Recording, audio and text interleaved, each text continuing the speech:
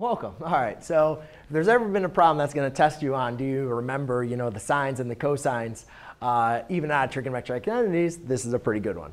So remember, our sine function is what we call odd. So therefore, if I take the sine of negative x, I'm going to have out the negative that's equivalent to the negative sine of x.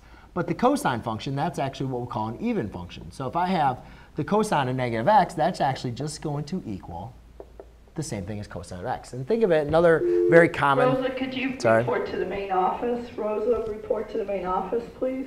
Another very common even function would be like the quadratic. If you have like negative 4 squared, that's still just going to equal positive 4 squared.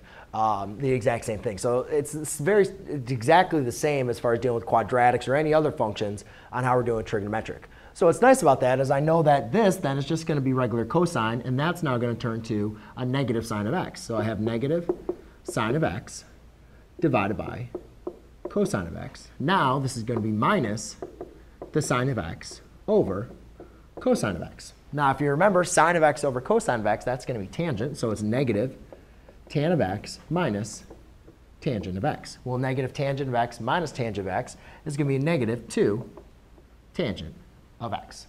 So there you go, ladies and gentlemen. That is how you simplify. I guess I could have put parentheses around all these. Guess I was a little lazy. How you simplify by using your even and odd identities. Thanks.